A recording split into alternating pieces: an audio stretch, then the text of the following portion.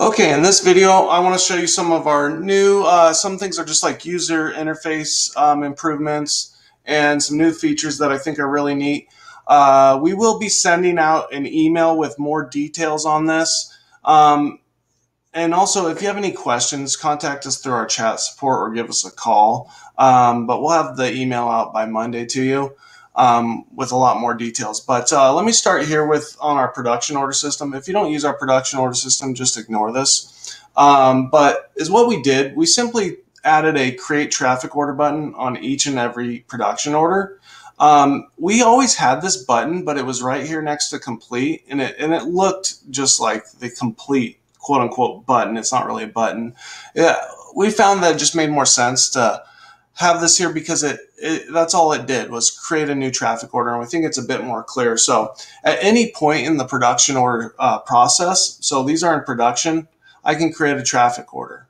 Or if it's been assigned, I can still create a traffic order. So at any point in time, no matter where the production order is in the creative process, I can create a traffic order. So if it's not done yet, the ad's not complete, I can go ahead and do a traffic order if I need to. So if I click on traffic order, I obviously give it the information.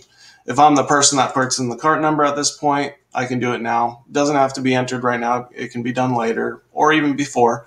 Put in the start date, end date, stations if you need to. Okay, that's all that really does. Next, we have calendar invites. This is one of the coolest features I've seen in a long time. We've been asking for it for a long time. Lots of customers have been asking for it. They finally got around to it.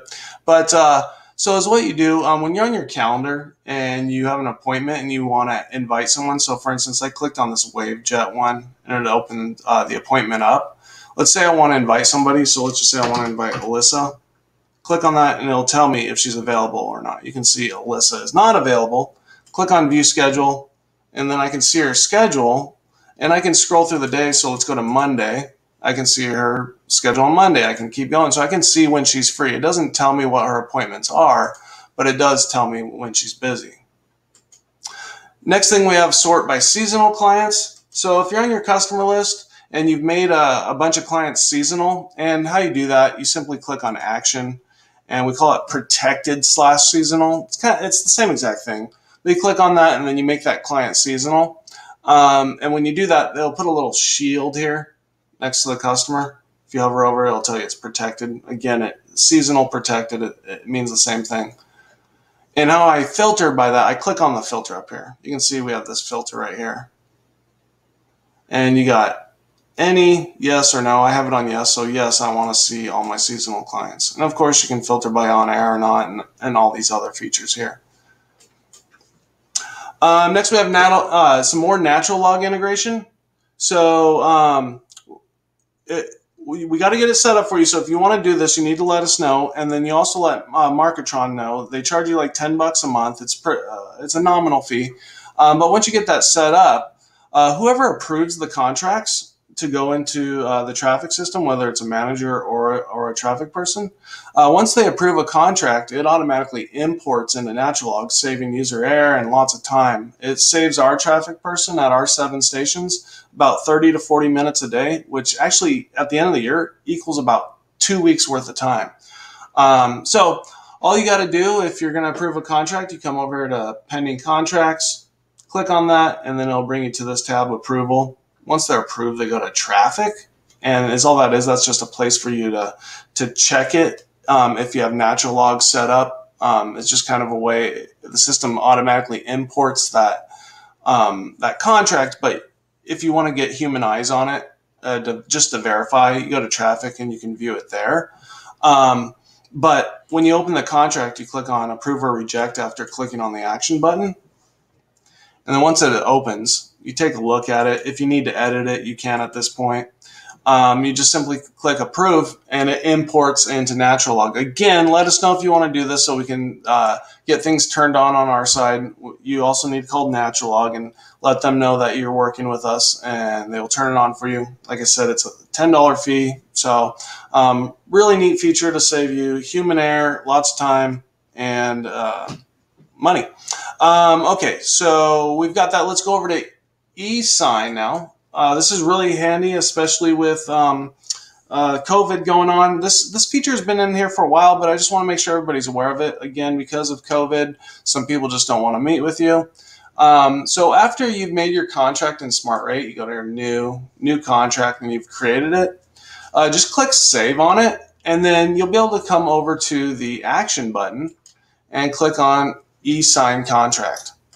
When you click on that, it'll automatically grab the customer's email, as long as you have the customer's email on their profile on the customer list. So it puts their email in there, put in a subject, hey, here's your contract, sign it. And if you want, you can put in a body.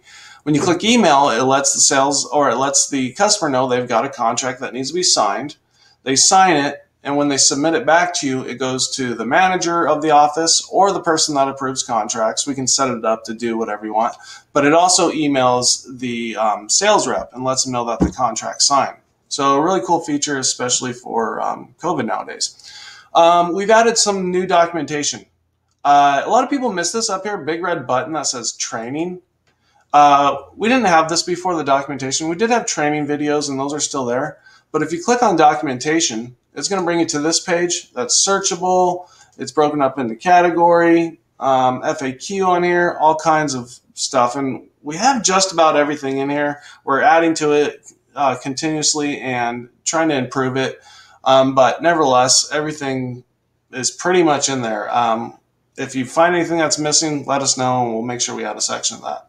Next is the dashboard. Now, again, this has been here for a while. It's still in beta, so we're looking for input from people. So if you guys think of a cool idea for our dashboard, the idea behind the dashboard is kind of a one-stop shop for you to log in, whether you're a sales rep or a manager, and be able to look at your numbers and kind of see how things are going within just a few minutes of looking at this.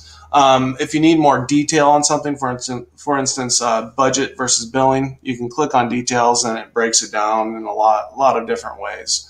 So pretty nice feature there. Again, if you have some ideas for that, we're still building that, let us know. Next is our concerning types. When you're in Salesforce Activity, when you go over to reports and you go to Salesforce Activity, and let's just go to the first tab here. It's going to bring you up a list of all your sales reps and whatnot. If you decide you want to click on one of them and get more detail, you can click on their name here, and it will bring you, it is all it did, it opened up this tab here. You can see we were on sales. We went over to calendar detail, and it automatically selected a list of paying because that's who we chose. I can change that if I want to. So if I want to look at Leah or someone else, I can do that. And then it sorts it by the what we call the activity type. You can see type here. So those are things like CNAs, closing annuals, telemarketing calls, and you can sort this list by this type before you can sort by the type. And these are customizable, by the way, and these are connected to the calendar. So when your sales reps select some sort of activity, or when they do a new appointment, they have to select one of these, and we can customize these for you. And you can customize them as well. But if you need some help with that, let us know. So it just allows you to sort this list by the activity type if you like. Next thing up is our teleprospecting system. Again, it's been in the system for a while, but this has been a lifesaver during COVID. We've been doing a lot of we call it teleprospecting, telemarketing, whatever you want to call it. And it allows you to do telemarketing from the system, and it's a really easy system to use. When you go to teleprospecting over here, click on this, and this is all you see. And basically, it just brings up a random customer from your open prospects. So all the prospects in the system are the only thing that's going to show up in here. It's never going to show customers that are already on someone's list. So when it brings up a customer or a potential customer, a prospect, you got your phone number there. Give them a call, get a hold of them, click on schedule an appointment. You put in the appointment details. It puts that appointment on that sales rep's calendar, and it automatically claims that customer for that sales rep. If you don't get a hold of them, click on no progress. The new customer, there's more details about that in the documentation. Don't even worry about that. It's really rarely used. And then send to trash. That's for if they're out of business. So really only three options. You got schedule an appointment, you got a hold of them, you didn't get a hold of them, they're out of business. So just really easy system, and it can all be measured too. The sales rep will be able to see how many calls they've booked, and their average booked. And then for actually, this works for sales reps too. The reporting on this thing, you get some reports down here, but as a manager, you can come over here and get a lot of reports. See how many calls they did, appointments were booked, all that good stuff. A lot of good numbers there. I'm going through this pretty fast. Again, we're going to send out an email with more details, but we wanted to make sure we just got this to you, make sure everybody was aware of this. If you have any questions, get a hold of us through our chat in the bottom left down here. You can call us when you open up the chat system. Our phone number's right at the top there. Whatever's easier, but again, we'll be sending out an email with more details, and we can go from there. Thanks.